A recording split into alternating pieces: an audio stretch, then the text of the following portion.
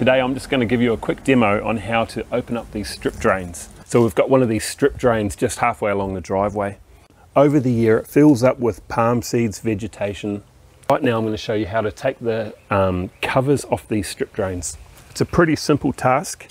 Most of the time, get yourself like a flat tool, a couple of screwdrivers. Just zoom in here, Ruby. You can see how there's a couple of little notches along these grates. You actually just get your screwdriver in there and you can lever them up. They pop out pretty easily.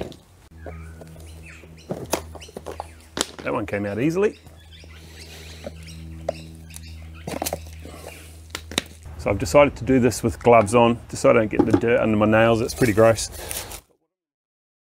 Some of this stuff is really good compost. All that decomposed vegetation at the bottom, really good for pot plants. Or just throw it in the nearby garden.